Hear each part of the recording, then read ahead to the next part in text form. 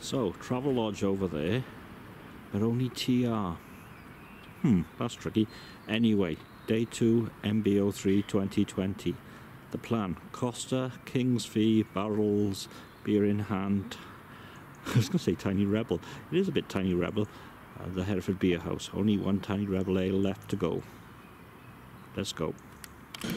So, post Costas. That was a pint of orange juice. Discussion about what time the bars open in Wales. Well, some in Cardiff. I think all of Newport. I'm not sure about the Godfrey Morgan. Newport, Philly. Anyway, Hoppadoodle-Doo, Roosters, 4.3% alcohol by volume. Had it before. Carbet for Mr. Manning. There's the coffee machines. Okay. Tingly, malty. A bit fruity, nicely bittered. B+ and a bit, 3.2.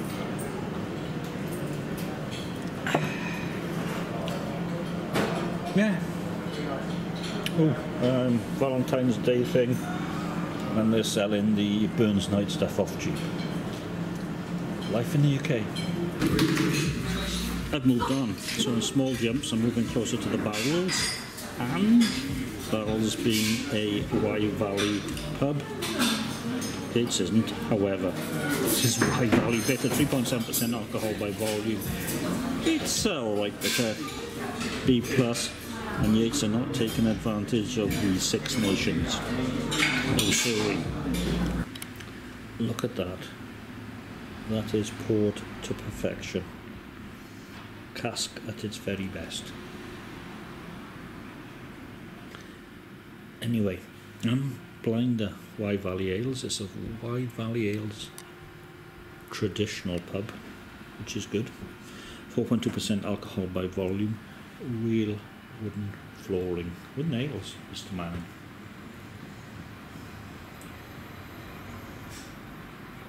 Creamy, malty, coffee, burnt notes. I'm saying, and a strong bitter finish, B+ and a bit. I decided against the beer in hand because the weather's only changed. This is better. And the last, weighing in 11% alcohol by volume, only available in thirds, which is just as well. Dodge, Dip, Duck, Dive, and Dulce de Leche, Heroes, Pastry Stout.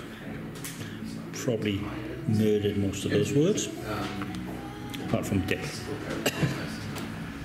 Oh, coronavirus. Yeah, she came to visit Holly. Smells really good. And I was just like, I went around for the day and it was just like... Let's use the word a sipper. That's really good, but it... Oh, the alcohol's hidden, but it tastes powerful. Nuts, which are nice. Baykeeper IPA, Anchor Brewing, 7% alcohol by volume. And it's spotting, and it's blowy.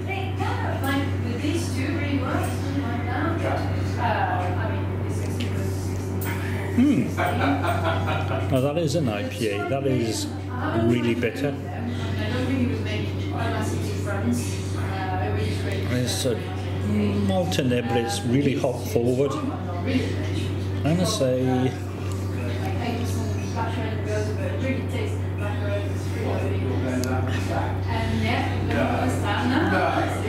B+ and a bit. 3.3.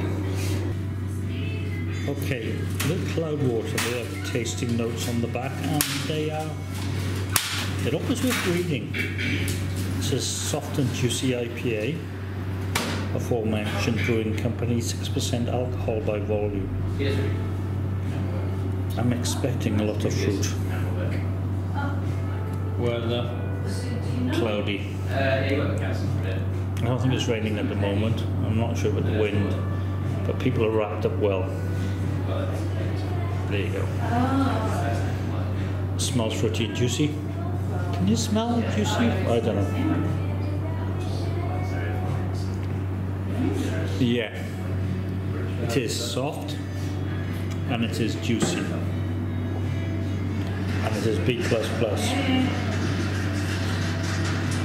from Manchester. This is sour, fruity from Sweden, and the weather is, well, grey. Stopped raining, but it's damp out. 3.5% alcohol by volume. Little Tropic from Dooms.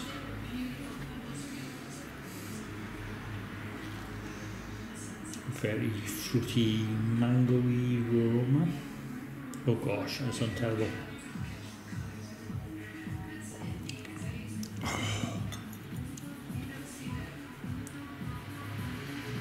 I don't know. Yeah, A-. That is really, really, really wonderful.